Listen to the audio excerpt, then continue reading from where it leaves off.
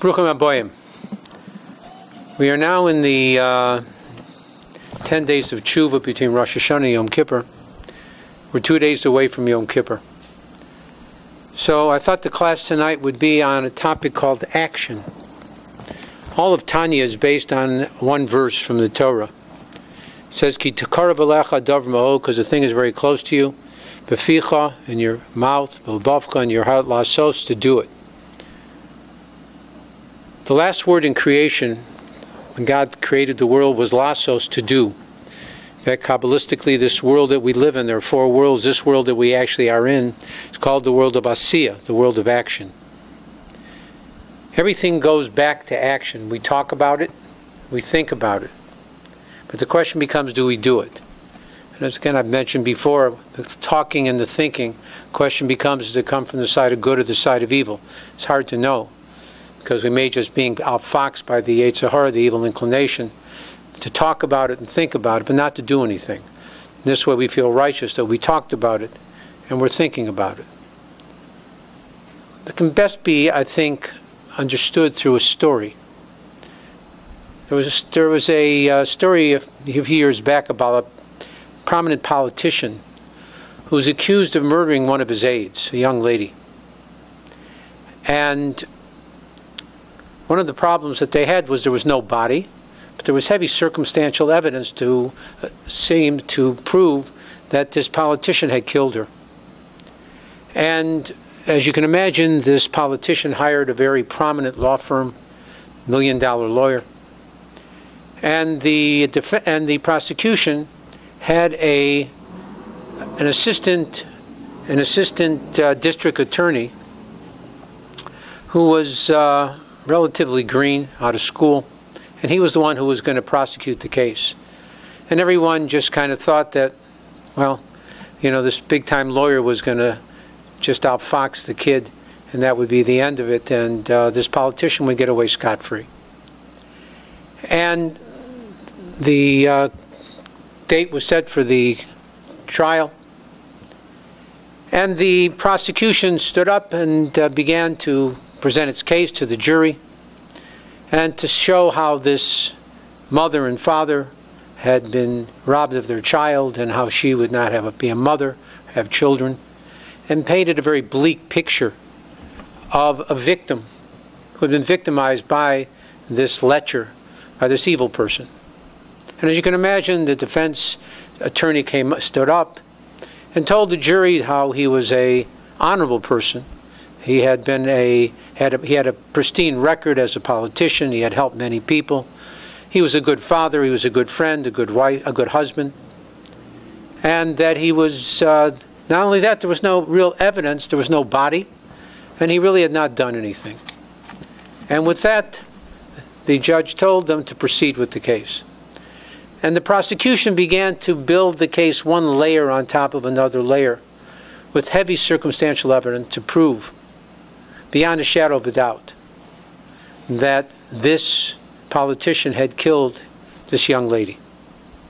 But what was amazing was, with all of the witnesses that were brought, this $1 million lawyer, every time the judge asked if he wanted to cross-examine, he said no.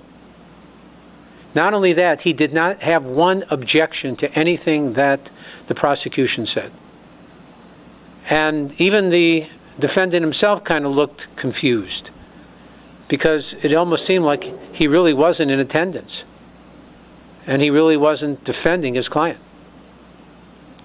After the prosecution had finished with all the witnesses, presented its case, the judge asked the defense attorney if he was ready to present his case, and the defense attorney turned to the judge and said, the defense stands.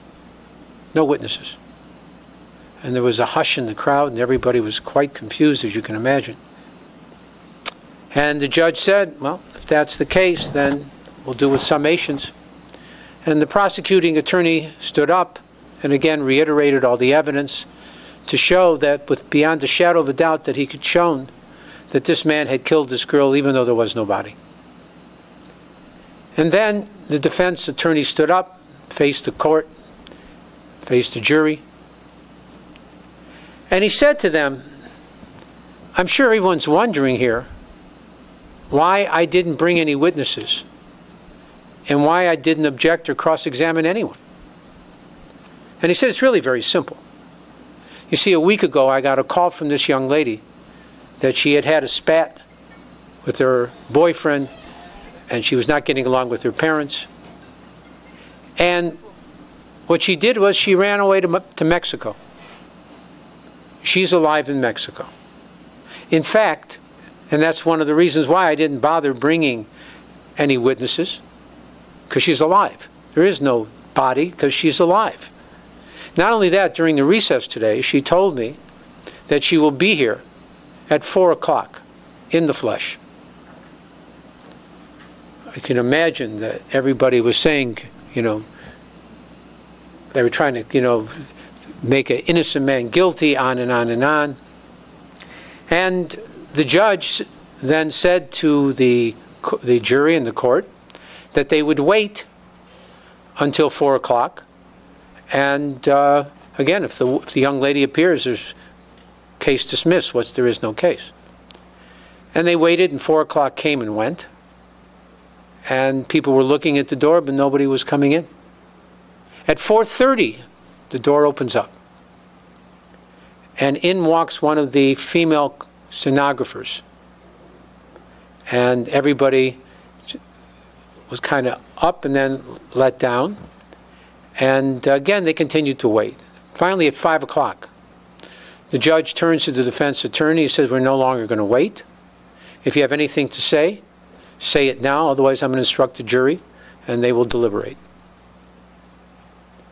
And the attorney got up, and he said, it's not my job to prove that my defendant is innocent. All I have to do is give reasonable doubt. And the fact that even the judge, at 4:30 when that door opened up, looked back there waiting for her to come in, all of you turned to the door. And we're expecting this young lady to come in. That's reasonable doubt. And based on that, there is no way that you can convict my client because of that fact. And everybody's in the courtroom, brilliant, great defense. And with that, the judge instructed the jury to deliberate, and they went out of the court. And within 5 minutes, they returned. And you can imagine the defense attorney was smiling. And the judge asked the foreman, have you reached a decision? The foreman said, yes, we have, Your Honor. What is that decision? The foreman said, guilty as charged. And there was a hush. And the lawyer screams out himself, mistrial. There's no way that you could come with that decision of guilty. And they took away the defendant. And as they were leaving the court, the defense attorney went to the foreman of the jury and he said, how could you find my client guilty? Everyone looked at the door. Everyone was watching. Everybody was waiting for her to come. There's reasonable doubt. How could you do that? 5 minutes, you figured out the whole thing? And he turned to a woman that was on the jury and said, she was the one who convinced us. Talk to her. And he went up to the woman and he said, how could you convict my client? She said, it's really very simple. He said, but everyone was waiting. Everyone was looking. She said, you're right. He said, even the judge. She said, you're right. The only person that wasn't looking, the only person that didn't look at the door, the only person when the stenographer came in that didn't turn to the back of the court was your client. He never turned around because he knew that she was dead because he had killed her. Therefore, there was no way in the world that she was coming. Everyone else turned but him. And when the defense attorney went to go visit his client in jail, he said, you idiot, you fool. All you had to do was turn around and you would be a free man today. Action. That's all he had to do. Not just to think about it or to talk about it. Just connect it to an action and he would have gone free. And that's what we have on Rosh Hashanah, between Rosh Hashanah and Yom Kippur. Talk about it and think about it. But if we don't turn around, if we don't look to the door, if we don't connect it to an action, then all of the thoughts that we have of getting better, all of the conversation that we have about getting better is useless. And the truth is that the defense attorney in heaven has no way to vindicate us of our sins for this year and to give us a better year next year. It's interesting, the Rambam says that one should see the whole world balanced between half merit and half deficit, between good and bad, and each person. And every deed that a person does, he should see himself balanced equally between good and bad. And the one sin or one mitzvah that he will do will make him either a tzaddik or a rasha, on the side of good or the side of evil, to be punished, to have a good year or a bad year. Not just him, but that one deed also affects the whole world. That one deed that he will do will change the balance of the whole world, that is balanced equally. That one deed that he does. One deed, just one simple deed. They tell a true story of a family that was at the bus station in Tel Aviv. And it was Erev Shabbos. And they missed the bus. And they were standing there. And some young man in a car pulled up when he saw them there. And he was talking, and he asked them, and they needed a ride to Bnei Brak. So he volunteered to drive them to Bnei Brak. And that's what he did. And when he dropped them off, it was just before the Shabbat. And the Balabayat, the man who he had taken with his family, pleaded with him, because if he would drive back to Tel Aviv, he would be driving on the Shabbat. He said, why don't you spend the Shabbat with us?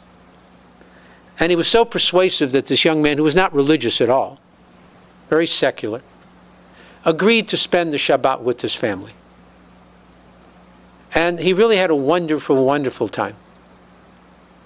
And after he was leaving, after Malava Malka, after Shabbat was over, he turned to the host and he said, you know, I'm very secular, my friends are very secular, but I'd like to do some mitzvah, some good deed to connect to what I had here. This was a wonderful Shabbat that I spent with you. I'd like to remember it.